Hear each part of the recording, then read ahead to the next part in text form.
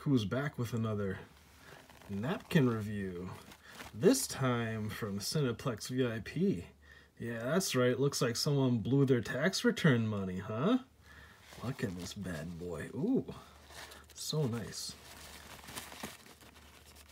What a powerful color. You don't see napkins like this. It's like a sheet of charcoal. Ooh. Ooh. So nice. I might just use it as a pocket square. I didn't cut this yet. What? Ooh, look. Ooh. Call me David Byrne. Call me David Byrne. Is that good?